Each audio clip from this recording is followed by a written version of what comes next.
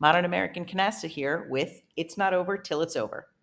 In our book, Modern American Canasta, The Complete Guide, we have 14 chapters on strategy.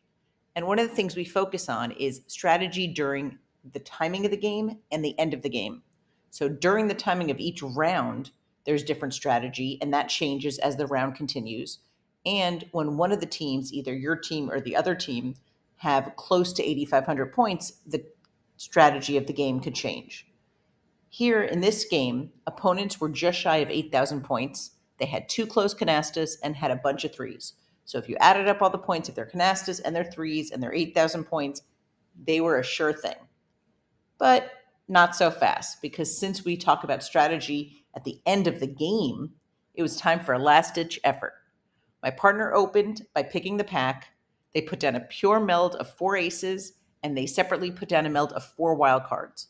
They didn't have pairs to attach those wild cards to.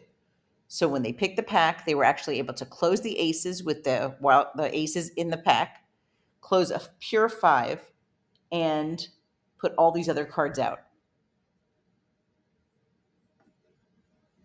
Then when it was my turn, I had two sevens to add to the 5 they put down. And I had 1 wild card, which I had to put on the wild card meld because you cannot abandon that. You have to put all wild cards on a wild card meld to close a canasta before you could use wild cards anywhere else.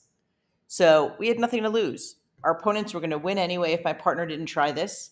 And it was risky, but it paid off. Modern American Canasta, the complete guide, has over 14 chapters of strategy and timing of the round, end of game, and a lot of information to up your game. We invite you to check it out on Amazon and modernamericancanasta.com.